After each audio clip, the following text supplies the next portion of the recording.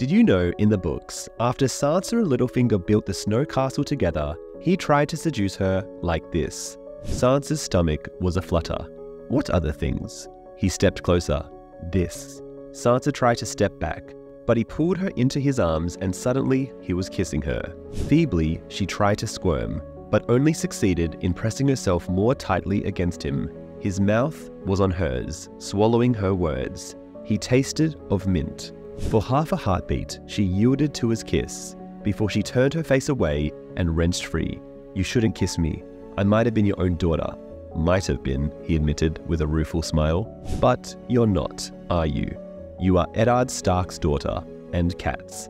But I think you might be even more beautiful than your mother was when she was your age." Anyway, subscribe for more.